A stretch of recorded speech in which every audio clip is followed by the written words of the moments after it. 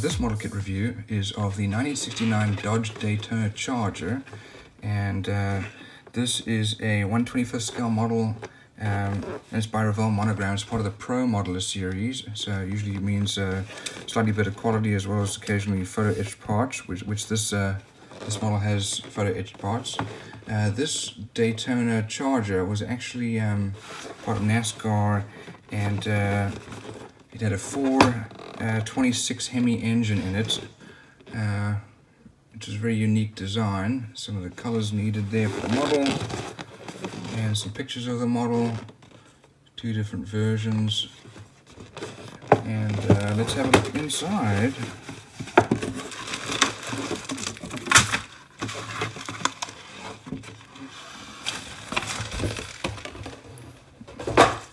So over here we have, these are our photo etched parts for our grille, fans, some engine parts.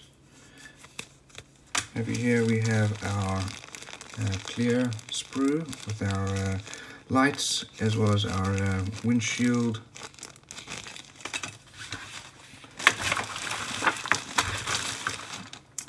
We have those classic wheels. You can see reasonably detailed. These are hard vinyl, not rubber.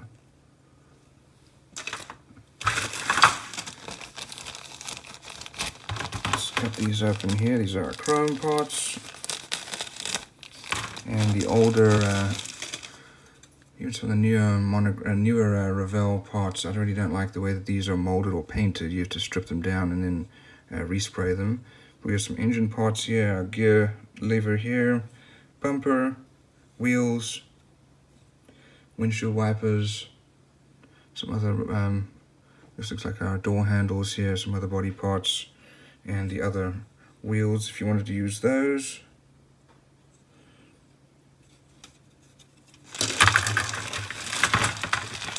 Let's take a look at these other sprues here.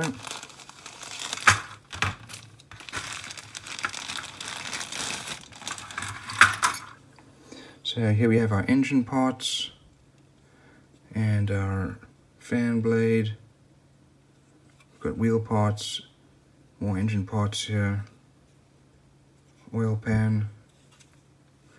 The molding quality is pretty good, reasonably well molded. Don't see any mold lines.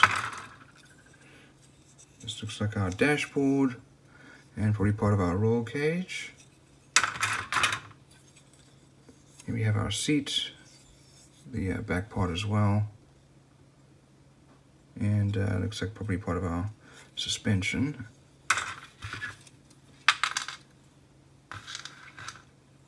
Here we have another part that came off here, more parts for the engine. Looks like probably the other engine, some wheel parts, as well as our headers, part of the roll cage with our fire extinguisher. And our steering wheel, all fairly well molded.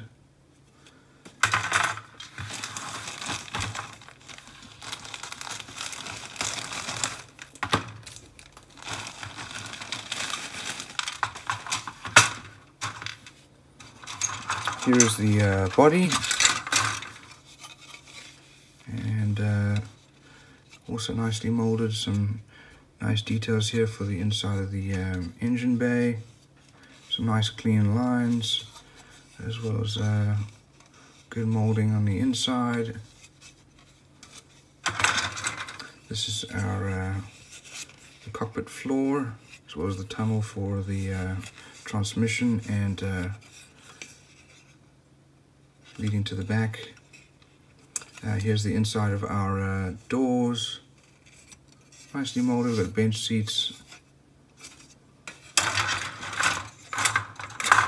Here we have our other seats, just depending on which version you wanted to make, as well as the chassis.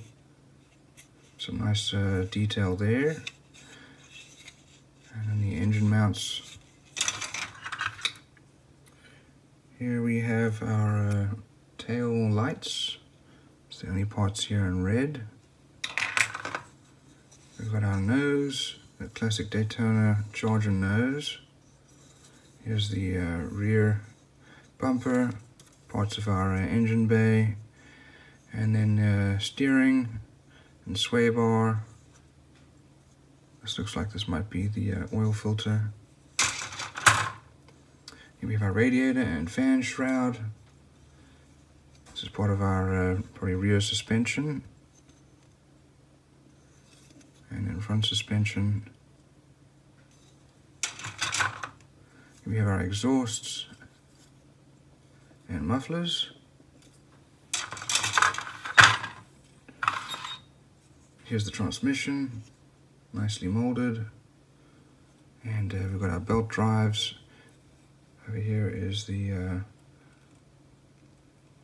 pedal box and our suspension parts. Here's our rear axle and the differential. There's the, I guess this must be the street version of the dashboard. Lastly, we have the hood. There's another steering wheel, steering column over there. Some more parts for the engine and transmission. There's a distributor cap there. Center console. This is the tail for the back. So all in all, it's actually fairly well molded. Let's have a look at our decals here. This is an older model kit, but some nice decals, still pretty good, good shape.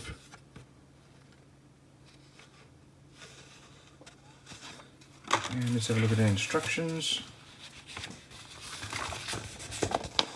So here's some details about the car.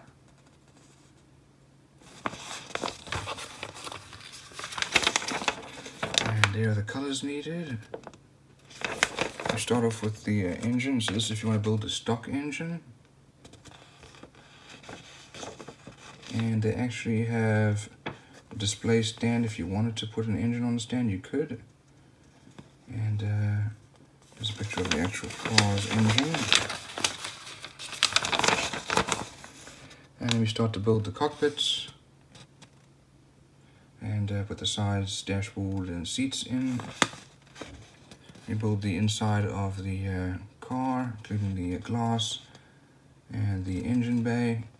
We mount the engine and the cockpit in the front of the body. That's all for the stock car.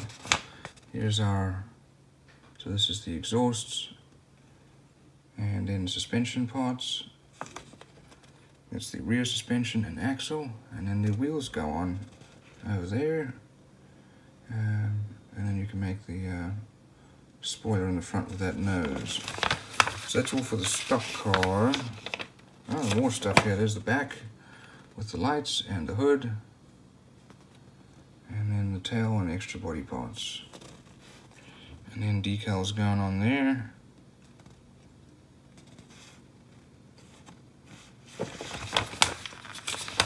Let's have a look. So this is the racing version.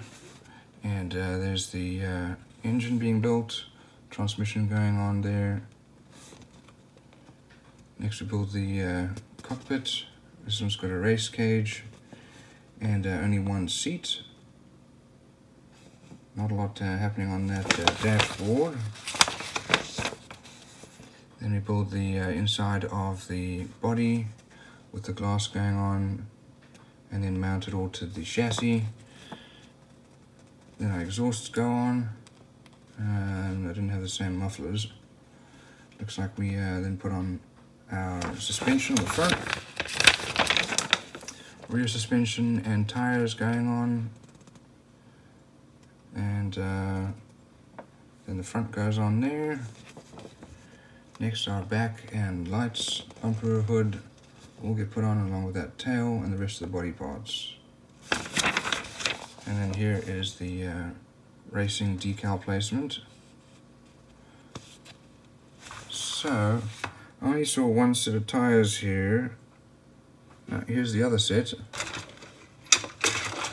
And this looks like this is the racing version of tires. And also hard vinyl. But some nice detail there on those tires. So all in all, very nice model kit. Fairly detailed, fairly well molded.